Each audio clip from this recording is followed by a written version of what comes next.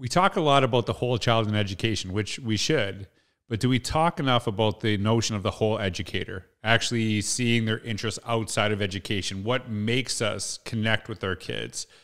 In this conversation with Sarah Thomas, I've known her for years, but I learned things about her that I had no clue about. And I think when we were talking about this, we ranged the conversation. We talked about Drake. We talked about Saved by the Bell, Alanis Morissette, her singing career, all these things that actually she brings into her experience as an educator, which actually helps her connect with kids. And I think this is such a good reminder for me that, yeah, this is a podcast on education, but it's really a podcast about educators, a podcast about the work that we do in education, and understanding that it's not limited to just what we do in schools, but it's connected to all that we are as people. I hope you enjoy this podcast. I love talking with Sarah. She's an absolutely incredible educator, incredible person. I know you're going to love it. Thanks for listening.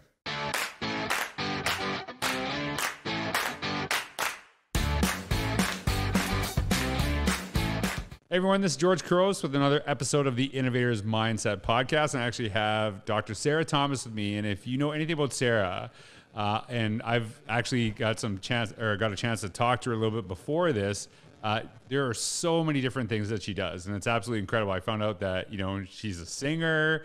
She does a ton of stuff in education. I've known her work as an entrepreneur, and I'm so excited to have her here because the thing that I love about Sarah and that I've kind of watched for years is just her willingness to learn openly and to learn alongside other people. And I think that's just such a really fascinating thing to see, because a lot of times we kind of just see people's success and we just kind of see them get to a point. And I think what Sarah does really well is that she kind of shows the process and then shares the learning of what she's kind of going through, and something I just love and admire about her. So in your bio, you actually say that everyone has a story. What's yours? So I'm going to actually start with that question. So what is your story? How do you do the work that you do now in education? What is your background, and how did you get to the point of the work that you're doing today? Thank you so much for having me here. I'm super, super excited to be here on the podcast. So thank you. And hello to everybody listening. My name is Sarah Thomas, and I've been in education now for 16 years. I came through alternative certification, and I've taught everything from 1st to 12th at some point. But I did my bachelor's in radio, TV, film. Around that time, then my mom started teaching middle school, and I started going down to her class and, working with the kids. And I was just like, oh, this is where I want to be. This is what I want to do. So, it was almost like serendipity. One day I came down the stairs, I had re-enrolled in the master's program in, intercultural communications, came down the stairs, saw that they were recruiting for teachers for a nearby district. And I was just like, all right, well, let me go for it. And I have to say it was a steep learning curve. It wasn't simple at all. There was a lot of growing pains, but eventually, just through the help of just some amazing people that I got to know and work with, and that's how I eventually found myself here today. And it's funny because I actually you're I was saying this to you before, you're the only person that's ever tweeted you're listening to my podcast. So there's people that I know listen to it and they'll send me private messages, but you just were tweeting it one day and actually had a list of hey, here's people I would love to interview this year. And you were actually on my list before you tweeted it. So I don't want you to think to just because you tweeted it. Yeah. So I was like, hey, I want to talk to Sarah. And so one of the things that kind of watching your work and seeing is your work with EduMatch, and I'm pretty sure that you found it. I don't know if you found that on your own, right? EduMatch, and tell us. Yeah, just kind of. Yeah. What's EduMatch, and how did that start? What is it now? And I kind of love watching the progression. Oh yeah, totally. So EduMatch has been around since 2014. It was just kind of, once again, serendipity. It seems like a lot of important moments in life come about through that way. But I was chatting on Boxer with Rafronz Davis, good friend of both of ours, and we were talking about just education. And she said something that reminded me of a conversation I had with my cousin about a month before, who used to teach math in New York City. And I was just like, okay, well, you and my cousin should talk, and y'all should talk with Chris Aviles, who does gamification, because it was about like using fantasy sports and math or something. So, I was just like, okay, the three of you should talk and see what you come up with, because I'm sure it'll be awesome. And then at that moment, I kind of had the idea. I was just like, okay, maybe I could do this, like connect people along similar lines of interest. So at that point, I set up a Twitter account. Our very first person, once I tweeted out what I wanted to do with it, someone hit us back right away. When I say us, I've said us since day one, because it really is us. Because if it's not, Sarah by herself is no EduMatch, right? So it really does take a village. But the very first person who tweeted back was in Australia. And so I asked him about himself.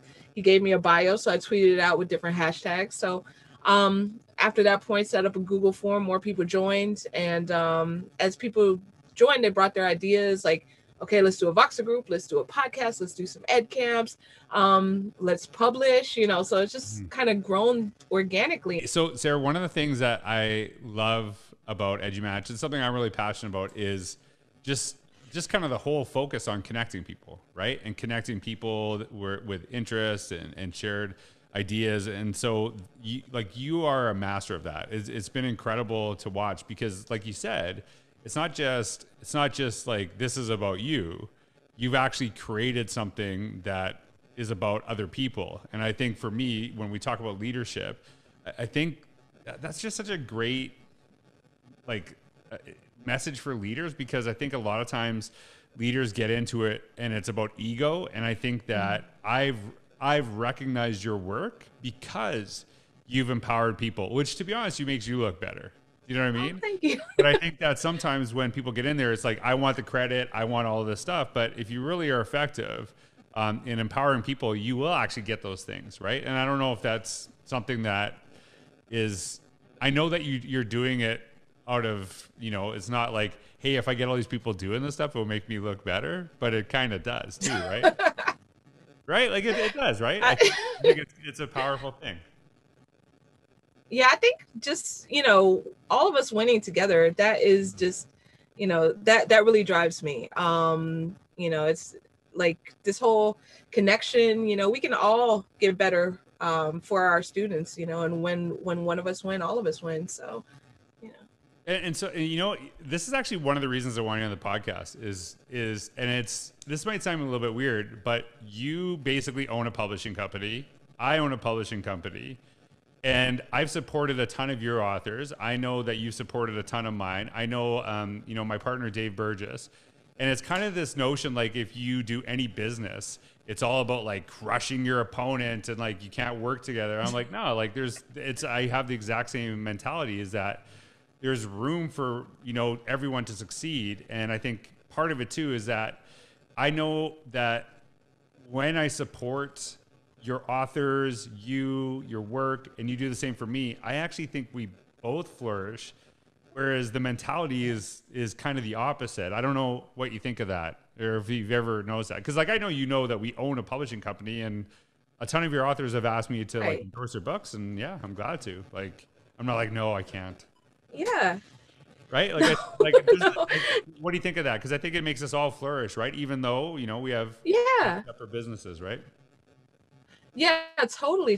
And I really want to thank you for, for all of your support and encouragement throughout the years. And, definitely the collaboration piece, we're all on the same team. We're all trying to, make it a better profession, make it a better experience for our students, empower them in their learning journeys. So we have the same end goal, and by working together, then I feel that we are all coming together to help make that happen for our students. Yeah, and that's like a brilliant point, because if we're both supporting educators, but I want to like crush yours, that's probably not really good for kids, right? Like at the end of the day, it's like, no, I don't want those messages to go out. And I think that to me has been, like you see this in schools too. I've seen people like use the argument like, look, if and I've actually, to be honest, I'm not saying this is like a private school only thing, but I've seen like, hey,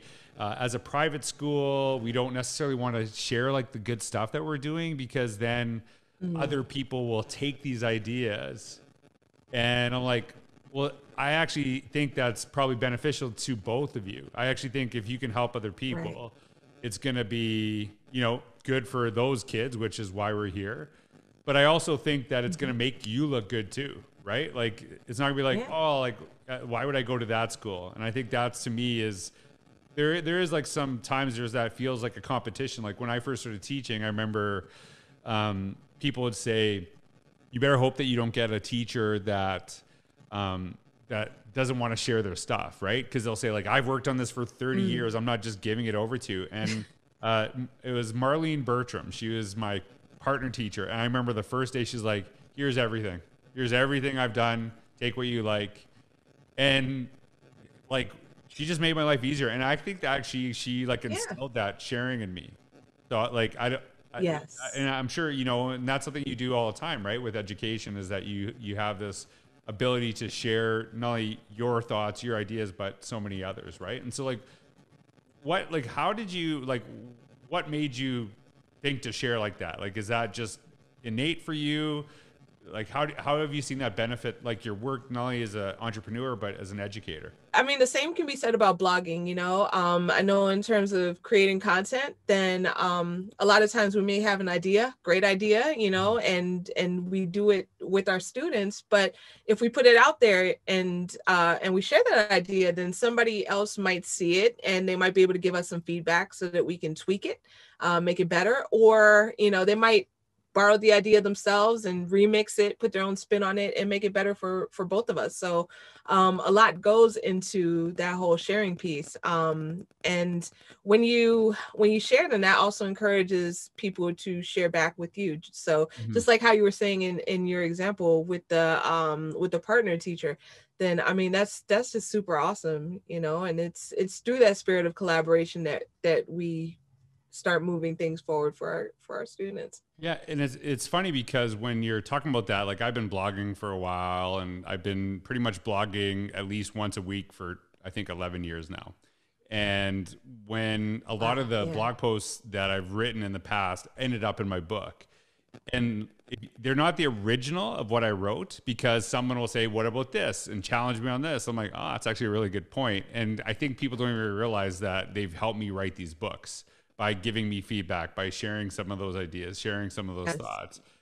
And I actually remember, like even someone, kind of gave me like some snappy response. I'm like, that's a good point, but I don't like how I don't. You're kind of being rude to me. Right. So I'm gonna maybe use that, but I'm not.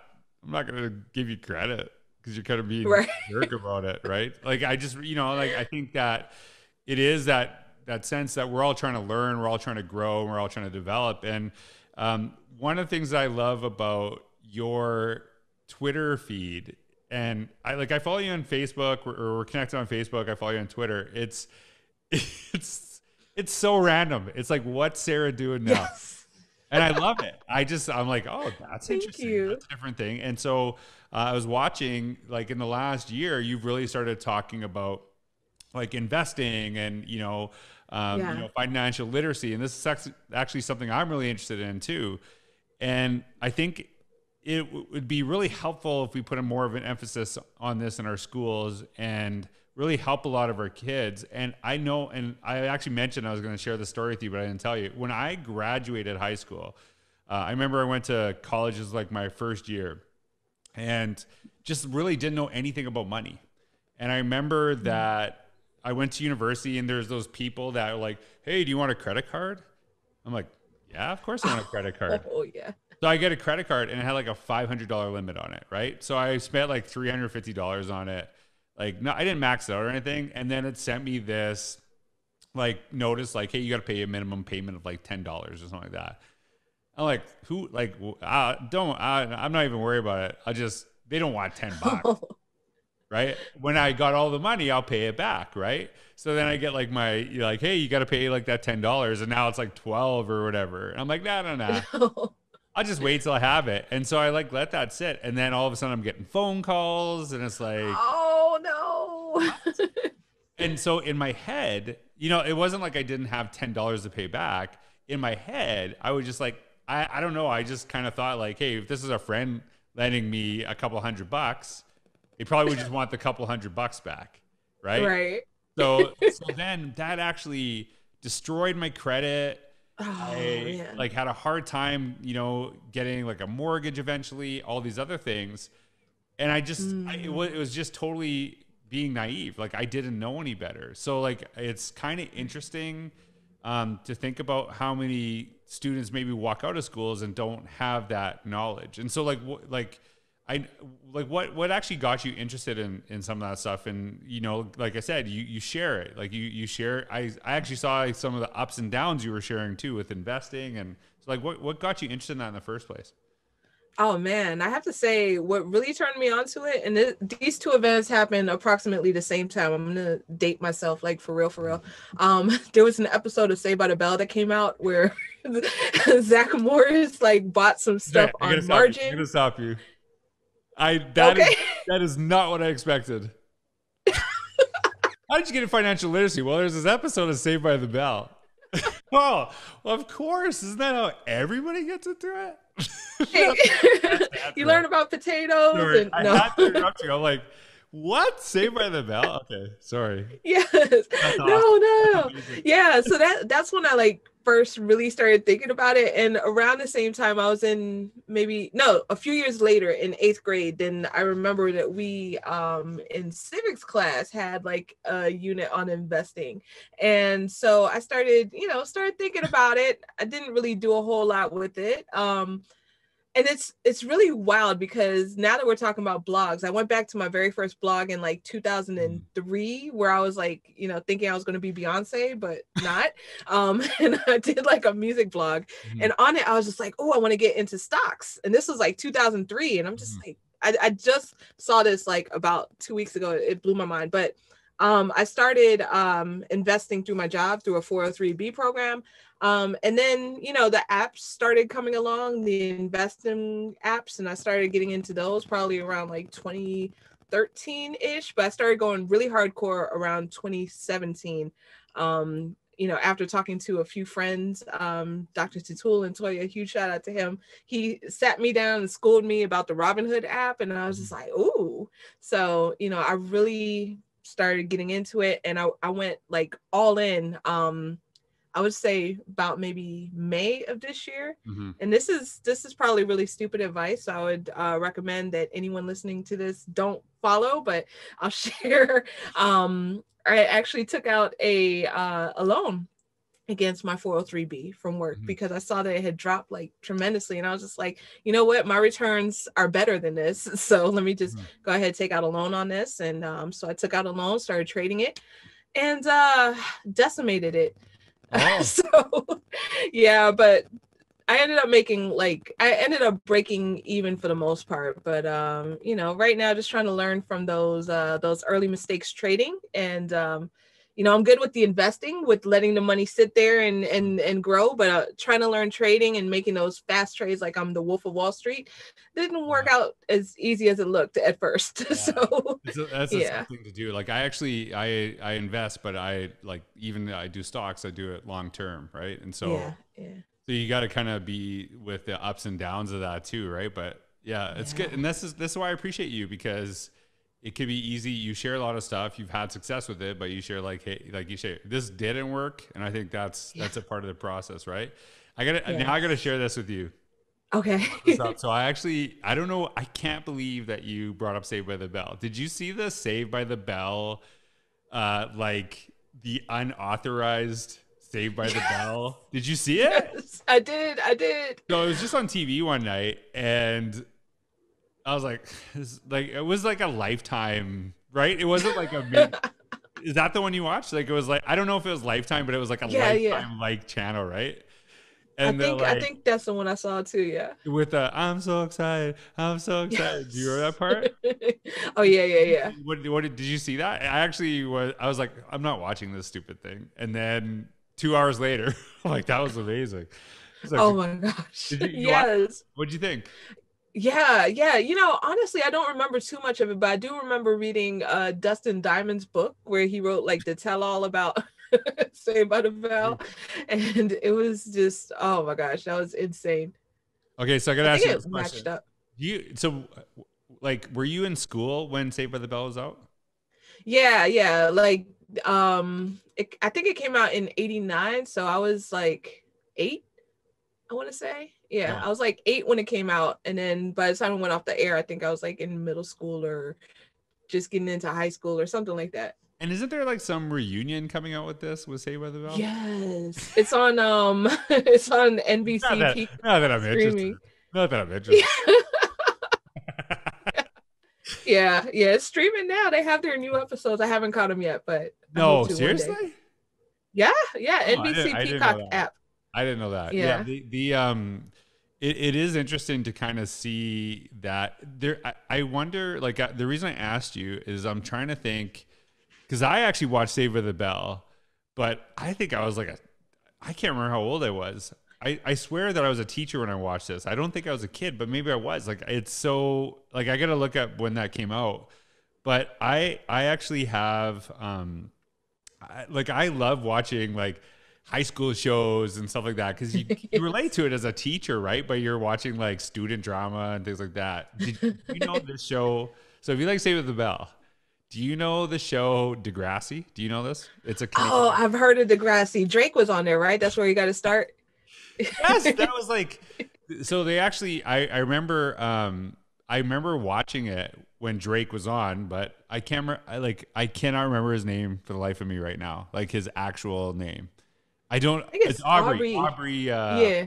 So he was on, and he was like, they had like there's like an old show and whatever, and they like had this band. It was like terrible music, and you're kind of laughing. And so they kind of like redid it, but now it's like his name was Jimmy Brooks, and he's like a rapper. And I'm Okay. like, oh, this is like terrible, like such Oh, no. terrible, but I want to watch it because it's like that kind of, especially like it's Canadian television. And then if you watch it, like, and then somebody's like, hey, like, have you heard of this Drake guy? I'm like, who's Drake? And they show me, I'm like, that's the kid from Degrassi. What? He's like a famous rapper.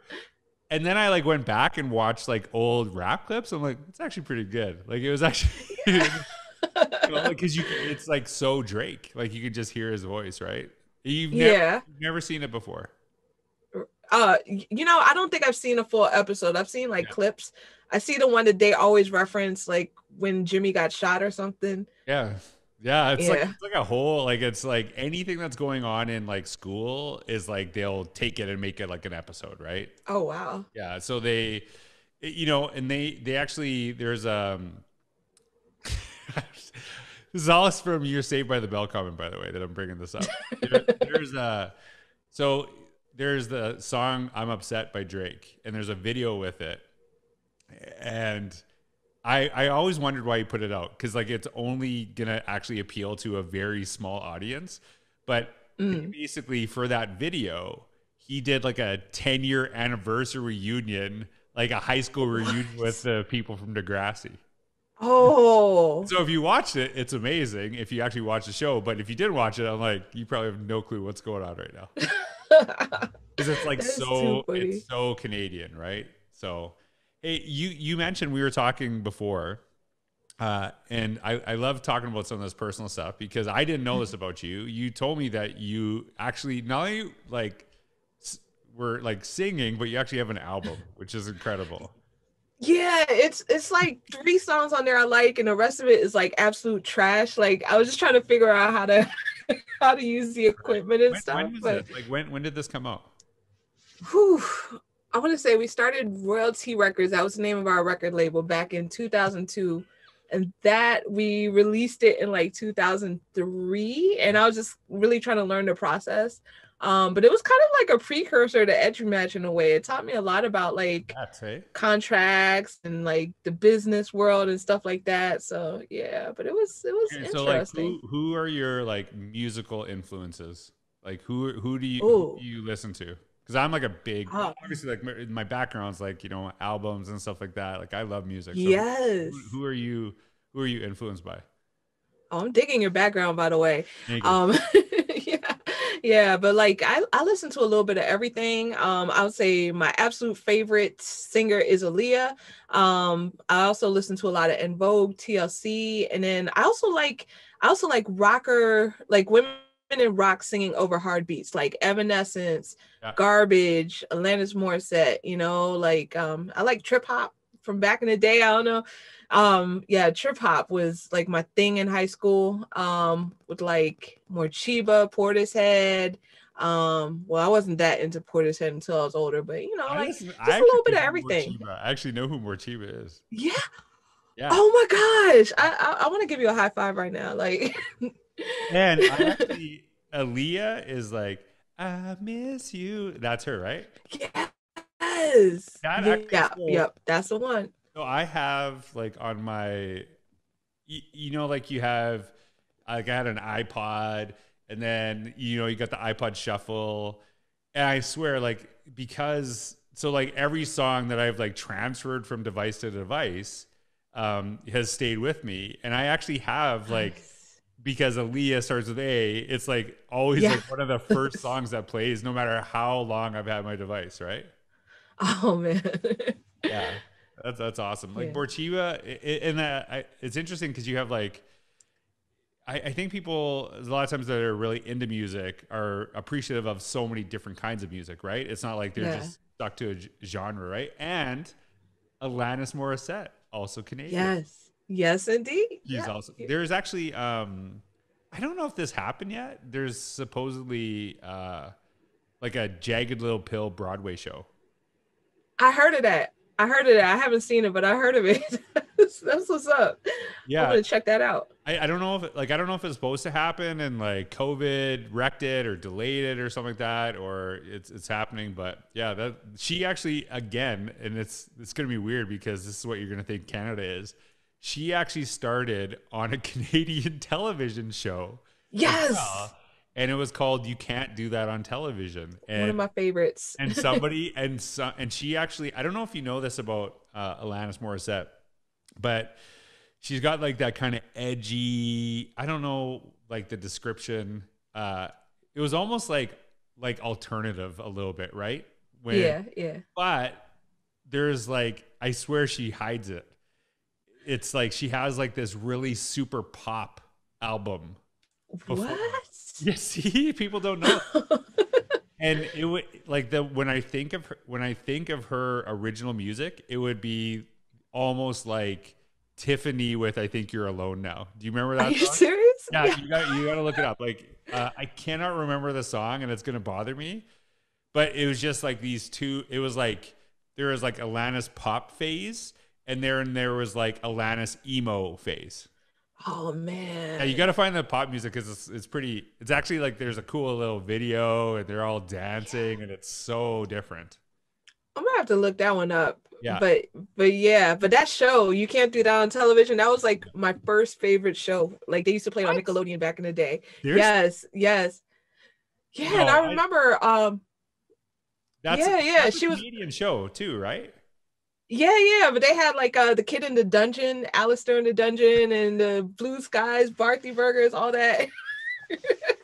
Yeah, I think because I think actually there's like a so I didn't know that about that show, but Nickelodeon also played Degrassi, which actually gave like Degrassi this super cult following in the United States, right? So Yes, like yeah. every now and then when I'm in the U.S., which hasn't been in a while, someone will say like, "Hey, did you watch Degrassi?" I'm like, "Yeah, of course I watched Degrassi." We only have two TV channels in Canada, so like you don't have a choice, right? So Oh man. that's amazing. The Yeah. one time I'm gonna ask you. I'm not gonna put you on the spot here, but I gotta hear music. Like I gotta hear you sing, right? I did Oh not know this man. about you. Yeah, yeah. At some point I will. The truth is I'm like super shy when it comes to singing. Like if I go to karaoke and there's like a microphone in my hand, Yeah. then it's a different story, but like on the spot, I'm just like no good. I freeze up. It's like deer in headlights. So so like what I find interesting, and I don't know what you think about this, is that like one of the things that I try to do when I'm doing this podcast and interviewing people is I love talking education, but I also talk about those other things. And I think those other things make you a good teacher, right? I think that if you're so solely focused on just education, I think it kind of loses a little bit of its purpose. So like, how have all of these other things that you do, and you have so many interests, and like, it's not even, I don't even want to call them interests, because it's not like you do this, right? Like you have an album out, which now like I gotta have an album. You just wait for the George Sarah collab coming out. Yeah, we can make it happen, you know? I'll DJ. I'm not gonna sing, but I can like Oh. some background mixes. But like, how have all these other things that you do that are outside of education actually made you a better educator? Yeah, I think that a lot of it has helped me connect with students, Mm-hmm. you know, like when so I was in the classroom for a little over 10 years.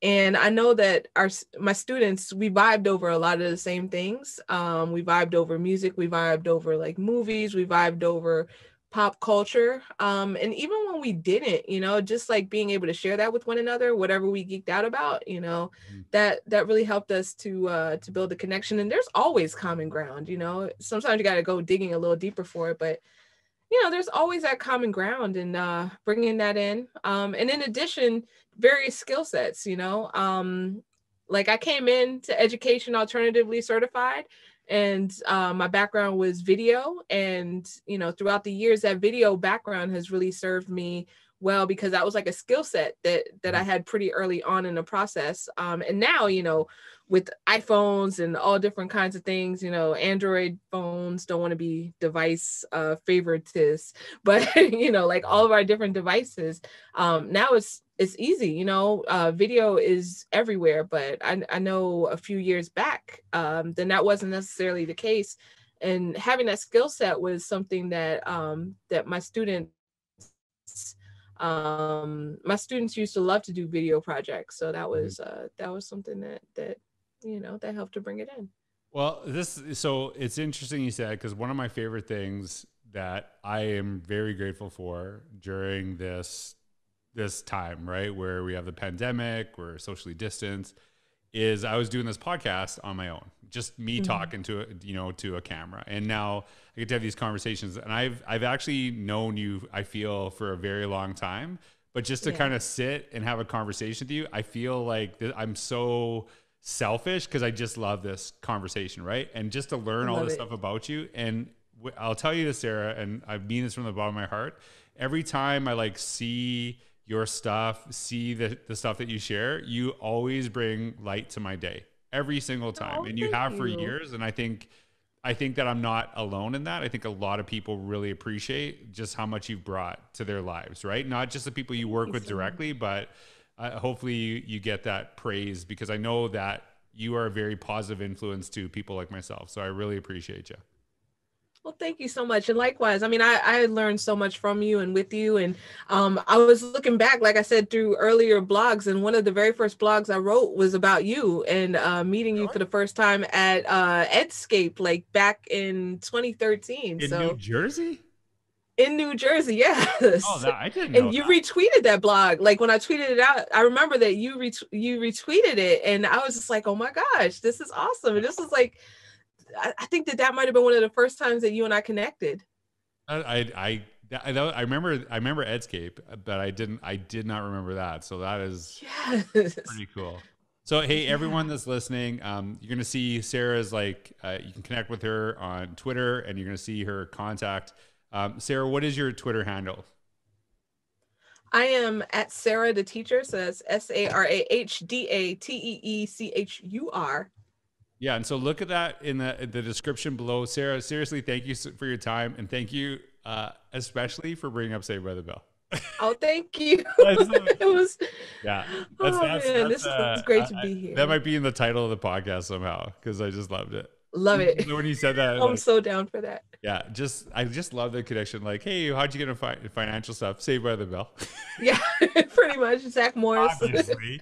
How does anyone get into it? But hey, everyone, thanks for listening. I hope you have a wonderful day. Sarah, thanks for all you do. Thanks for taking the time to be with us today. Oh, thank you so much, George.